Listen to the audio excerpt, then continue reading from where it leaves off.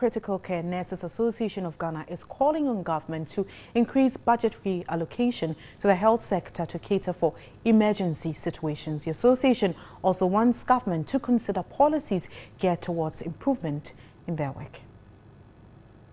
Critical care nurses are those who provide treatment to patients who need emergency care. Such patients include those involved in road traffic accidents. The Critical Care Nurses Association was formed in 2008 with the aim of streamlining their operations to improve optimum care to patients. At its annual conference in Accra, Chairman of the association was worried major government policies have not favored critical nursing in Ghana. Faustina Excel-Adipa called on government to increase budgetary allocation into the health sector, especially for critical care.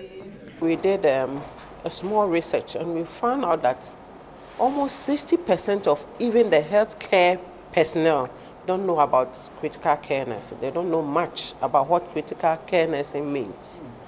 We don't have guidelines, a lot of guidelines. We don't have a lot of protocols.